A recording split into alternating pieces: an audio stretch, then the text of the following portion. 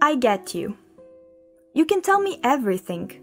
I understand your every word. It echoes in my soul, making a delightful sound. The sound that intoxicates me, because those are the words of your soul. They match mine, creating unity of soulmates.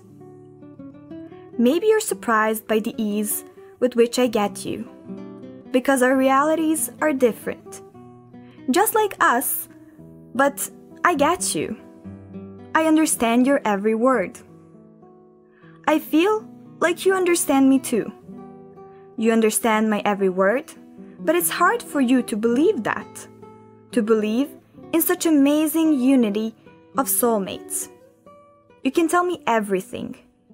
I understand your every word. I understand your every word as you understand mine. The magnitude of our understanding exceeds all our expectations. You're like a family to me. You are like a family to me. Why? I do not know. Maybe it's the connection between you and my soul that makes you close to me. It is impossible to explain such feeling. Our relationship is strange. You're so close to me, I feel like I can tell you everything. Sometimes you walk away from me, like a horizon from the shore. It's like I'm standing on the coast, looking at you in the distance. I stretch my hand out to touch you, but you're far away. You look at me from the horizon. From time to time you engulf me, like the waves do seashores. Then I can easily jump into the sea, which I see in your eyes. And I don't need to tell you anything. You understand my every feeling.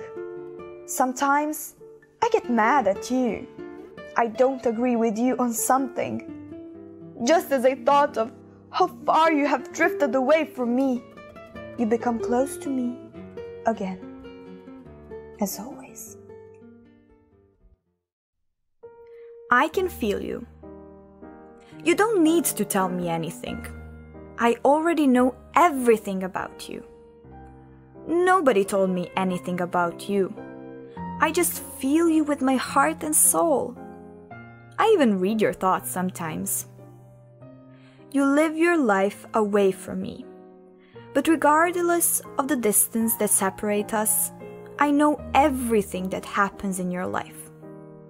Because I feel you with my heart and soul. I even read your thoughts sometimes. I have no doubt you can also feel me. That you sometimes read my thoughts too. Knowing everything about me, about my life, even though no one ever tells you. You don't need to tell me anything. An invisible thread connects us. It is within our hearts and souls, and through it, we feel. Sometimes, even our thoughts meet halfway, sending my messages to you, and yours to me. And that's why you don't need to tell me anything. I read your thoughts sometimes, because I feel you with my heart and soul. Once, there will be no fear in the world. Once, there will be no suffering, no pain, no tears in the eyes. Once, love will return to the hearts of all, and there will be no longer those with no love in their hearts. It will become clear that nothing in this world has significance other than shining feeling of love, because love is magical, wondrous on its own. And when it comes to you, you are going to believe it. Your heart will feel it. All that was impossible will become possible. All that you dreamt of now became reality. When your heart receives love, people around you feel it, and maybe they start welcoming it in their hearts too. There will not be me and you, he or she, just us it will be.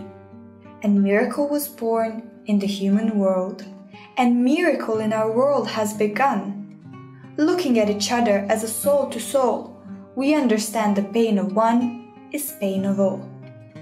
A miracle was born and miracle began. The pain is gone.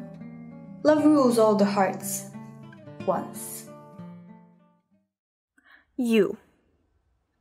You're close to me and far away, sometimes intimate, sometimes strange.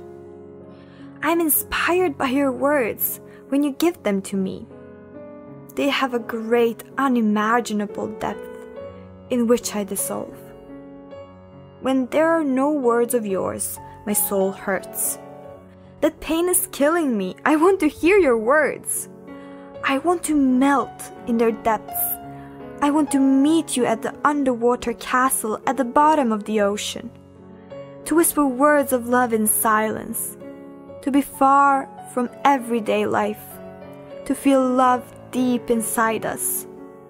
I want so bad. But those are just my dreams. Because you're rarely with me. When you come, you bring eternal spring with you. My heart gets intoxicated with the first rays of sun, bright fragrant flowers, your whole being, but mostly with your words. I'm intoxicated by your presence, and then, what then? Then you leave, and I can't stand being left alone. You take spring with you. You leave me all alone, to wait for the long winter in the darkness and cold. And I'm not even offended.